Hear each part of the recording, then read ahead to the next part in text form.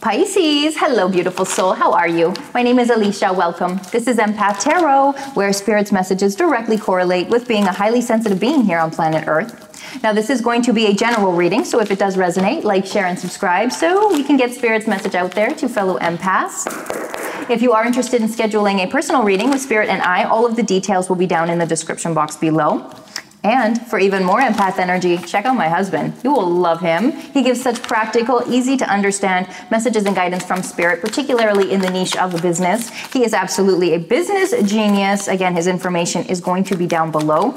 But without further ado, Pisces, let's dive right in. So here we have the Six of Cups, the Death card, Wheel card, Magician, and the Strength card. Beautiful. So this opportunity, this time, this space you're in right now, know that things are moving ahead for you very quickly here. You're in the middle of a transition. You're in the middle of healing a lot of wounds. When this happens, things don't necessarily feel like great, but there's a reason for everything. And the most important thing for you to remember right now is that if you come from a place of always remaining eager and excited to know what's going to happen next, then you're going to be in a satisfied energy. It's the satisfied energy that allows us to transition forward. If we are currently only reacting to what the universe is giving to us at this moment, then we're going to be in a reactionary state, no longer in control of our emotions and what we're creating. Remember, emotions are just your internal GPS system. That is it, right? When something feels really, really good, that's the direction you want to put your focus into. When something doesn't feel really, really good, you do not want to think about it anymore in that space, right?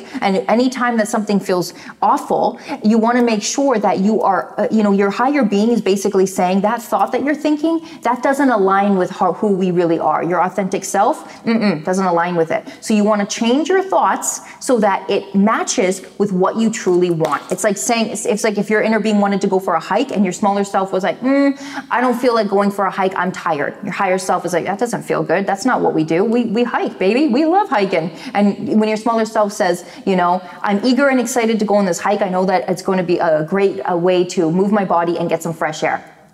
Aligned, you see? And right now it's important to stay in alignment with yourself, Pisces, because the universe is saying loud and clear with this Wheel card is that there are magnificent opportunities about to present itself in your life. Here we have the Magician and here we have the Strength card. I mean, these are major manifestations that are about to come into fruition here, okay? These are ones that I feel like you have even forgotten about because they've been so long ago, and they are coming, okay? They are coming. Your desires, your wants, they always come when we are satisfied with what is currently happening.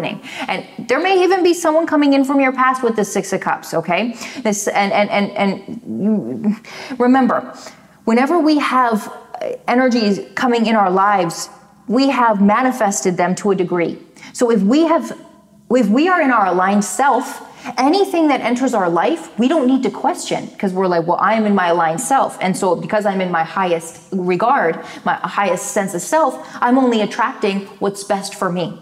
If we are at any point in our lower vibrational, smaller self, where we're feeling a little bit more negative or opposed to what we want, or complaining, or feel ungrateful in any way, it's not our natural way of being angry, anxious, any of these emotions. It's not our natural state. It's just our awareness then of, oh, I'm not aligned with who I am. Changes need to be implemented. The first change comes with being aware of what our thoughts are thinking, because again, our thoughts implement how we feel. Right? And again, if you're thinking a thought and then you feel terrible after, it doesn't align with who you really are. So that's your awareness of, oh, okay, wait a minute, I need to change up these thoughts. So always know if anyone enters your life from the past and you're thinking like, oh my gosh, is this right? Should I go for this? Is this where I'm supposed to be? Know that if you are feeling your highest self, and if you feel confident and in alignment and happy and joyous and motivated, then yes, that person is exactly where they need to be. They're placed there for a reason. You've attracted that. Means you're in the same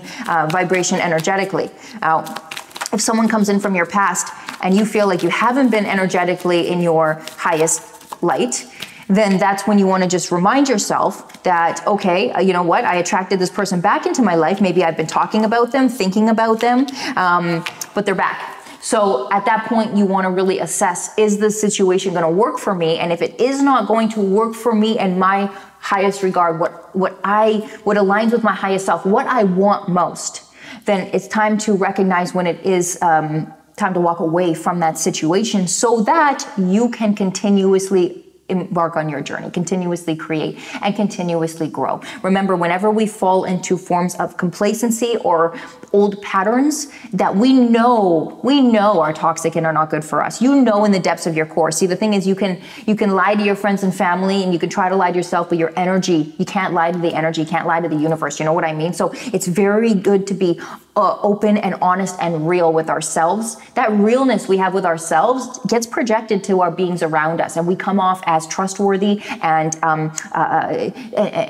truthful and truly the beings that we are here. So just remember that, okay? Anytime you feel like you're deceiving your true self, your authentic self, it will be projected back to you by the reactions of those around you. Maybe someone might not give you the respect you feel like you should be getting, or the kindness. And that's when you want to look at yourself and be like, okay, well, how am I not giving myself the respect? And how am I not being truthful and kind to myself? Okay, that's how you're always going to know. The world will always reflect back to you what you're not doing for yourself. So it is a beautiful lesson at all times of the day here. So just know that, because again, wherever you put your focus is what's going to manifest. So if you're looking for this beautiful family loving connection, which is here for you, universe is saying, is absolutely here for you, you've got to put your focus into the good, right? Into the good. It's like if you're in a relationship, but you're only focusing on the negative traits of your partner, which happens because we connect with our partners and we're generally drawn into a characteristic of our partner that we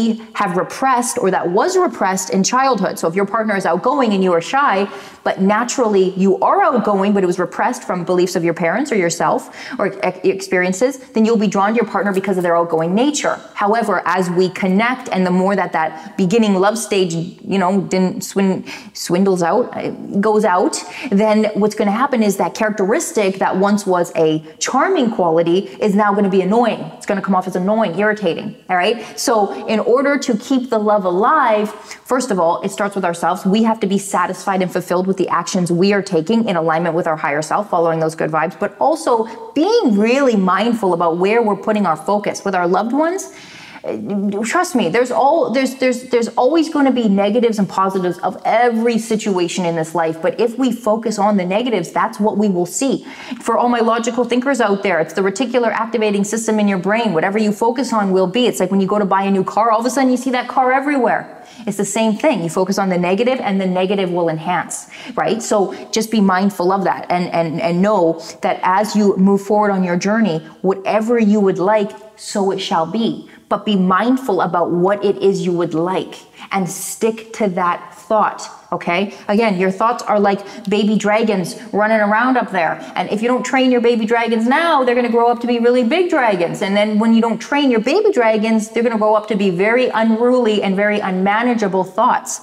Right. And so the more we can train those baby dragons at this stage, right, when they're just small, and we can really tell them, no, listen, you need to sit and you need to only, cook my marshmallows and my hot dogs. Thank you. Other than that, burn nothing. Right? And then once we train them, right, command them to only support what we want, you know what I mean? I am a being full of love. I only see joy and kindness. Money flows to me endlessly. Everything I touch is prosperous. I am a love magnet, right? Everything that we want, we align our thoughts with. We train those dragons at a young age, and it becomes a dominant habit or becomes a dominant belief. So when they're big dragons, we can ride them and we can, have them support us and work for us, right? The more that we think a thought, it becomes a belief. So just think a thought so efficiently and so habitually over and over and over that it becomes a belief. Even if at first you're in the middle of, oh my gosh, this relationship is just, I can't even believe I'm in this relationship. It was once good. Now it's crazy. I don't know how to get out. What do I do?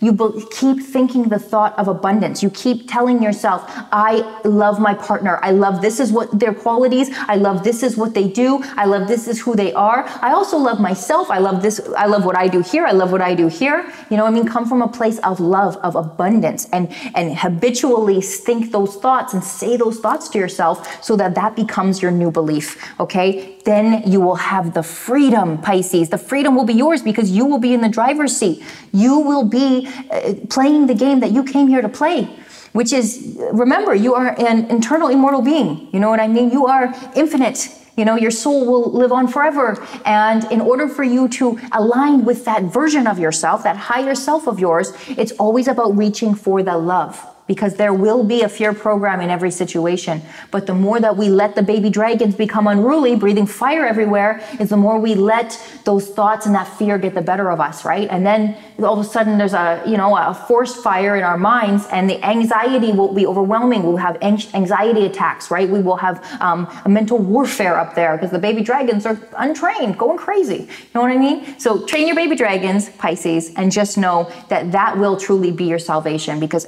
whatever we think is what we feel. All right, Pisces, so I hope you enjoyed your reading. I hope there was a message in here for you. If there was, like, share, and subscribe. I truly appreciate you. Spirit loves you. I love you, Pisces. And until our next reading, keep shining, baby.